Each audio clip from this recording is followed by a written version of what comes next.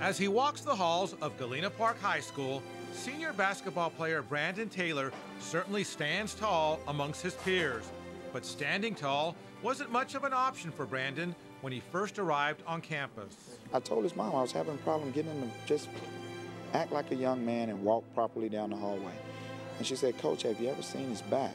Brandon's back, as Coach Johnny Price would soon come to learn, was impacted by a severe case of spinal scoliosis, an especially difficult diagnosis for a rising basketball star. It almost brought tears to my eyes. It was the worst I've ever seen a kid's back. And after talking with the doctors, they said not only was it crooked, but it had also turned. And it was one of the worst some of the doctors have seen. Even as Brandon's condition worsened, on the basketball court, Brandon was flourishing, even ranked among the nation's top 25 freshman basketball players. But by the spring of his freshman year, basketball would have to take a back seat to the severity of Brandon's condition. It was crooked and it was turned, so it was messing with some of the organs in my body. And he told me if I don't get the surgery as soon as possible, it can get worse and it could possibly kill me. So that spring, Brandon underwent 7 hours of meticulous surgery to straighten the spine. A surgery in which doctors actually had to break Brandon's back in 3 places to insert a pair of large steel rods. The risk of such a surgery? Losing the ability to walk. My whole family was scared, but all I did was pray as much as I could. So I put everything in God's hands and everything came out good. So good that Brandon stood 2 inches taller shortly after the surgery was over with. His recovery, while painful, was amazingly swift. And just 4 months following the surgery, this highly touted athlete was back to playing basketball. All of that's remarkable. The recovery was remarkable. The surgery was remarkable. The technology today was remarkable. I just couldn't believe he could recover as fast. The doctors were amazed at recovery too, but he was in such great shape prior to the surgery, and that had a great deal to do with his recovery.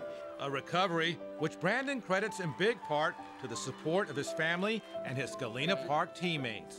Family on 3, 1, 2, 3, family! But they constantly checked up on me every day just to see how I was doing. And I thank them for that. I love my teammates for that. He's a big part of our team, but he had the back surgery and recovery. We tried to visit him the most we could and get him back here, like, make him feel welcome. But Brandon's incredible comeback story doesn't end there. Halfway through his junior season, Brandon suffered a devastating injury to his right knee. That wasn't good. When it happened, I was hurt. I didn't want it to happen. I didn't know, when I first did it, I didn't know it was torn. So I ended up playing the rest of the game, and the next day, I went to Doc, and they told me I need to go get an MRI. The MRI would reveal a torn ACL, necessitating major surgery on Brandon's knee.